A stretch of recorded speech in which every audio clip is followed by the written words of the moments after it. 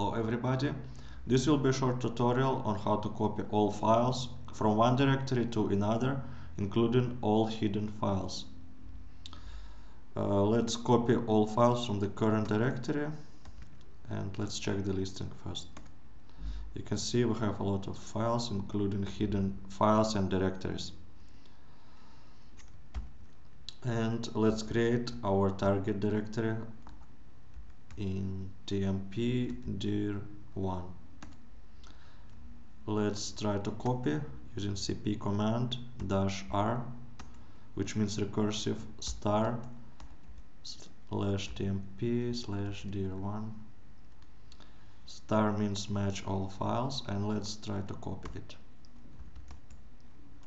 If we will try to get listing of our target directory, you will see there is a problem here. We don't have our hidden files, but it is easy to fix. Let me clear screen. Type in cp-r dot, so instead of star we are using dot, and then path to your target directory tmp dir2. In this method we don't even need to create our target directory, it will be created automatically. Press enter and let's check the listing of target directory dir2. Now you can see we have all our hidden files.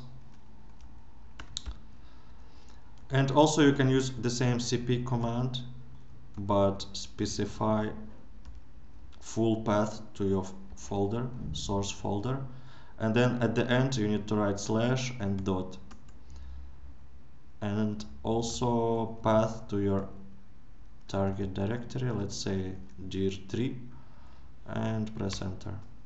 Let's get listing again to make sure we have our hidden files and folders. You can see that we have all hidden files again. I hope this was useful for you, and thank you for watching.